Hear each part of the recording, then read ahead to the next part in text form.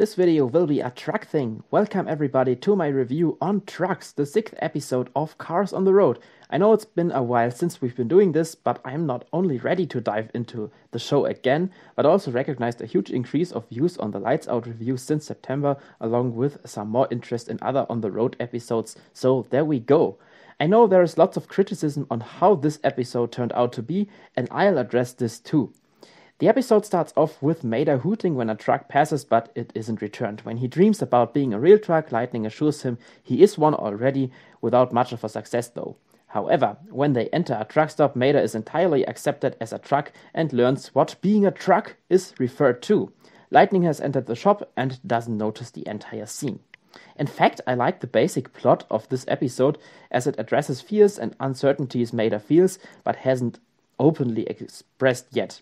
He normally isn't hesitant, but of course he has to have some weaknesses, and in this show we want to learn more about our favorite characters. What is the major strength of the episode though is how the issue is addressed. The trucks are singing a song. Many fans haven't liked this because the episode is merely more than a music video and only 5 to 6 minutes long. It neither follows a real plot nor may it feel like an entire episode, me included, but I think it works quite well all in all.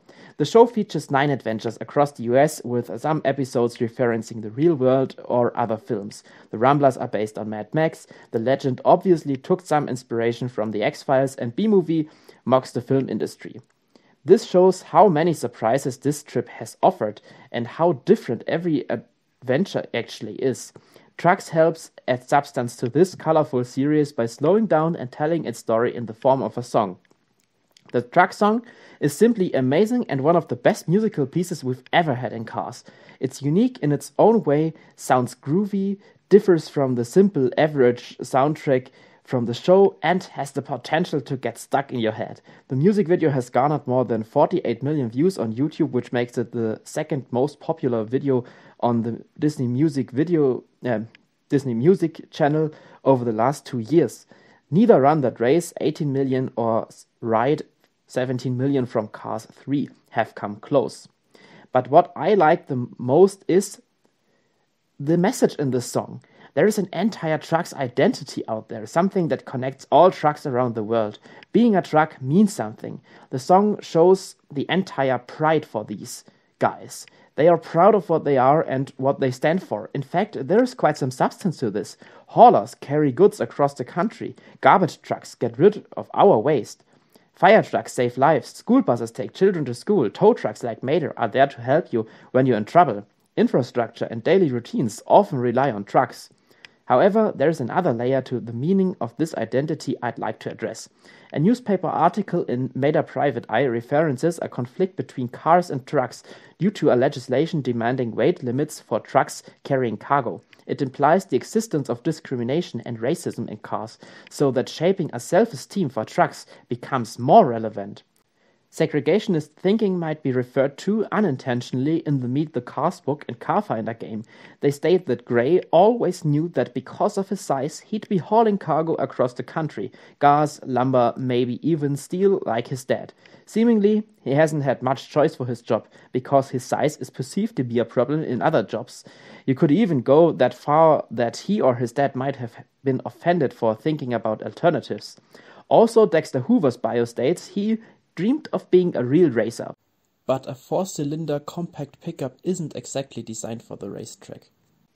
You may say it's goofy to have a pickup truck race and that it doesn't relate to discrimination in any way. On the other hand, in the Cars world, semi-trucks and monster jam racing could result from larger vehicles trying to enter this sphere of racing. The positive effect of these new leagues can be seen in Salt Fever when there is an own league for trucks. Anyways, let's return to the actual episode. I'm just too enthusiastic about reading societal issues into these things, but I think the theory works quite well. The music video is visually quite appealing, so there are light effects, the rainbow road, some trucks driving into each other's trailer, similar to how Matryoshka dolls work, trucks driving up and down the hills, and so on. These sequences also feature Todd, our favorite Pixar Easter egg, and it's nice he's featured in that episode too.